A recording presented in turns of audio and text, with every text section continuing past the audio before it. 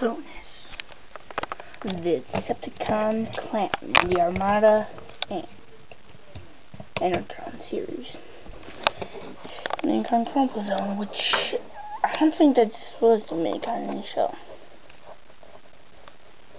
I'll show you guys a clip later. Anyway. So, this is chromosome. Pretty cool transformer.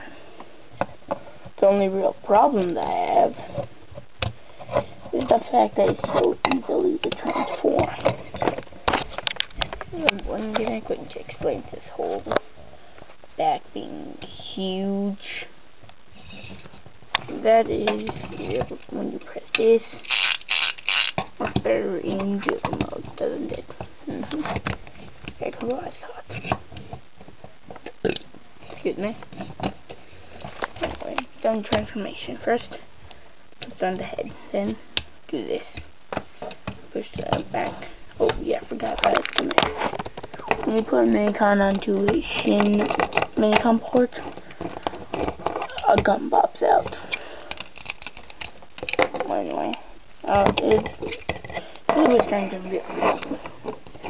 So it sounds like this, do this, then that, then flip the whole assembly around, take out the gun, bend the legs at the knee, and then boom. You got cyclonus. He has no landing gear. I think there's a helicopter. Not a lot of helicopter transformers have landing gear. Except for maybe like Blackout Whirl. That's the only two I have. That's it. Anyway, chromosome. You can call him a triple changer if you want. You don't have to. I call him that because here he is in his third mode.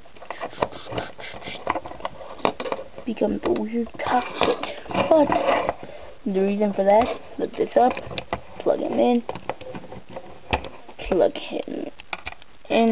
then back. There.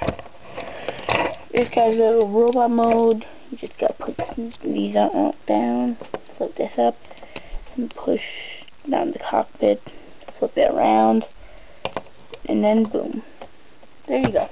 Cyclonus and chromosome. Hopefully I can finally put this thing on YouTube. Goodbye.